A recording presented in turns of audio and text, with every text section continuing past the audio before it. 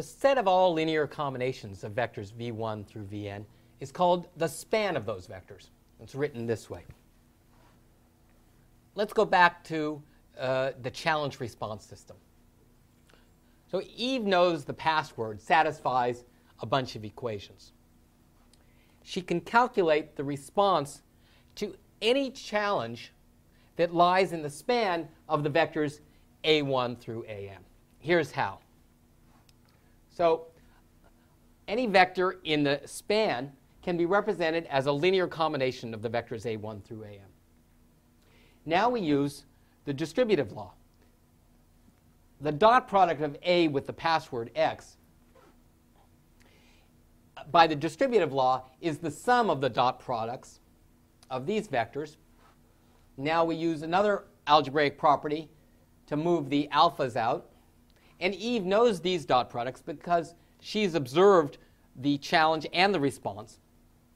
So she plugs in the responses to those challenges, and she can get the response to A.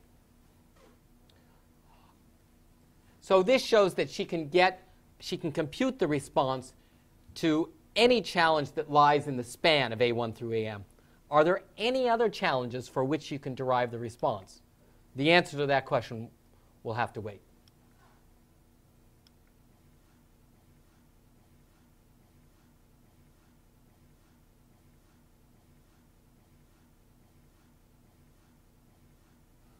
Here's an example. How many vectors are there in the span of this set consisting of just one vector over GF2? Well, there are two possible coefficients, 0 and 1. So, turns out there are two vectors in the span. How many vectors are there in the span of an empty set? Well, there's only one, the 0 vector. How many vectors are there in the span of this single vector over the real numbers? They're an infinite number. And these linear combinations form a line through the origin and the point 2, 3. Let big V be a set of vectors. If v1 through vn are vectors such that big V equals span of v1 through vn, we say that v1 through vn form a generating set for big V. We refer to these as generators. Here's an example.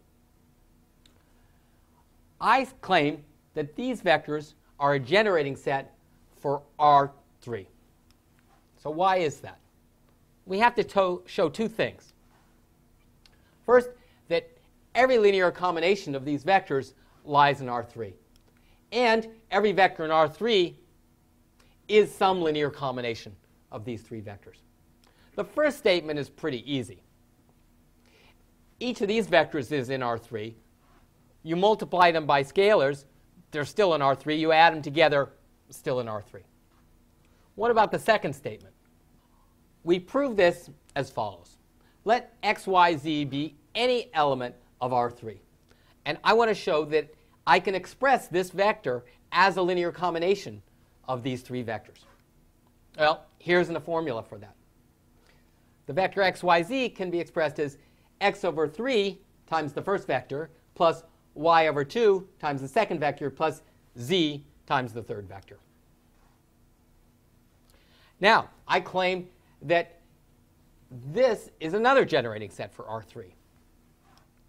Now, another way of showing that every vector in R3 is in the span of these vectors is this. We already know that R3 is equal to the span of these old vectors.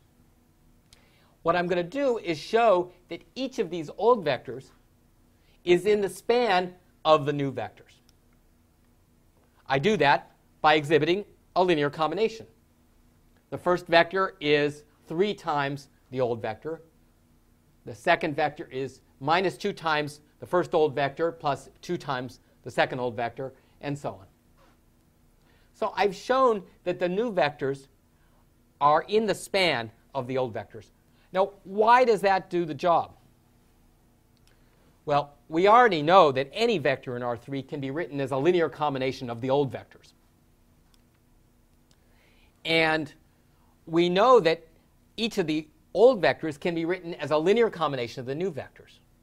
To put these together, we use the fact that a linear combination of linear combinations can be reduced to just a linear combination. Let's see how that goes.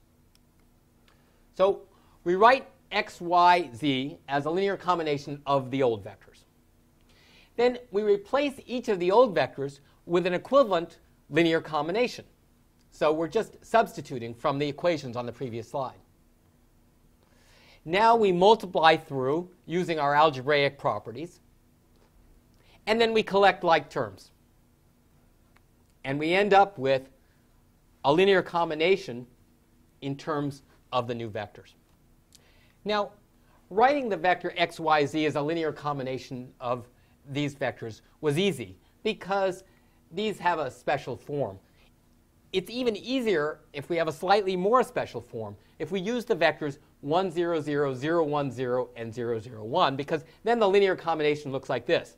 X, y, z is x times the first vector plus y times the second vector plus z times the third vector.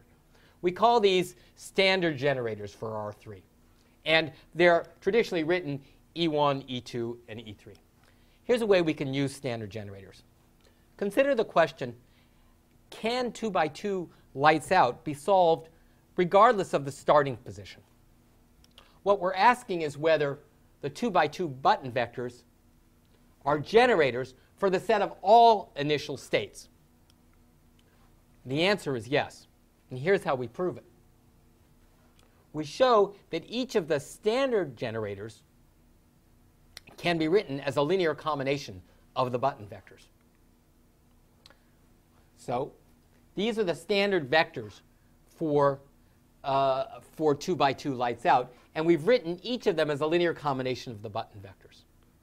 We already know that the set of all states is the span of the standard generators. And now we've shown each of the standard generators in turn can be written in terms of the button vectors. It follows that each of the possible states for 2 by 2 lights out can be written as a linear combination of the button vectors.